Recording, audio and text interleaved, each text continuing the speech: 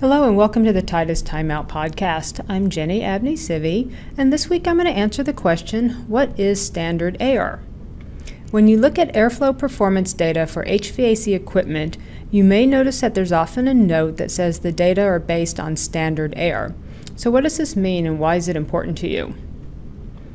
So standard air is defined by ASHRAE as having a density of 0.075 pounds per cubic foot,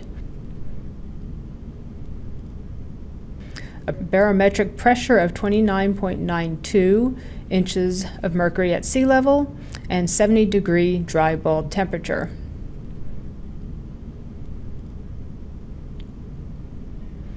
So if you're operating your fan or water coil at sea level, you're probably pretty close to using standard air.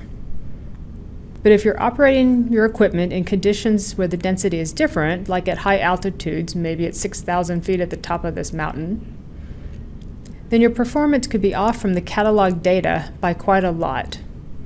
Up here at 6,000 feet, the barometric pressure would be about 24 inches of mercury, which would change the performance of your equipment by up to 40%.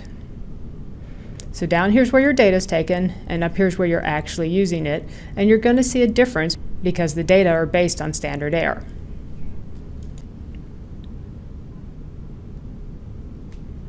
Let me make a little bit of room here. Okay, so I've shown the load equation several times before. It's Q equals 1.085 times CFM times delta T. And I usually say that 1.085 is a constant, but technically it's only 1.085 at standard air. It's actually the product of density and specific heat. So the load equation actually looks like this. Q equals the density times the specific heat times the conversion of minutes per hour, so 60 minutes per hour, times CFM times delta T. So for standard air, this equals 0.075 pounds per cubic feet times 0.241 BTU per pound per degree Fahrenheit times the 60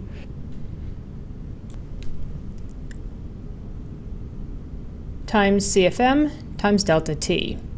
Now this section right here, all of that equals 1.085. So you can see that if the density changes, the 1.085 also changes. Luckily, you don't have to know the air density at every altitude and temperature. Lots of people have correction factor tables you can look at. So let's move this over here. And here's an example of a correction factor table by altitude and by temperature. Let's move this up and give myself some room. So you can see at 6,000 feet and 70 degrees, the correction factor is 0.8. So you take your 1.085 times your 0.8, and that gives you 0.87. So when you do your load equation, you would use 0.87 instead of 1.085 if you're at 6,000 feet. So let's make a little room and show what that does when you plug in numbers into the load equation. So at sea level, our load equation is going to be Q equals 1.085 times, let's use 100 CFM and a delta T of 20 degrees. That's going to equal 2170 BTU.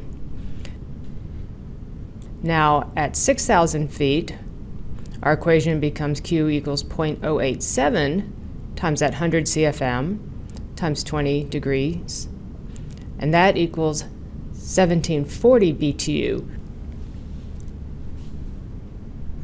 Okay, so what this shows you is that that same 100 CFM and 20 degree delta T handles less load at altitude.